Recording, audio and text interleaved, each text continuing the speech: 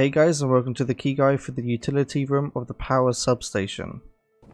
This key has currently got one spawn location, which is on factory. Once you're on factory, you need to head over to the back corner, which is the forklift room. Once you're inside the forklift room, if you look along the back wall opposite to where the blinking light is, there's some blue lockers, and it spawns on the shelf of one of the blue lockers. The key also spawns in the pockets and bags of Scavs. And now where to use this key. You need to go to the substation on Interchange. The substation is at the back of Idea. Once you're at the substation, you need to go where the actual little substations are.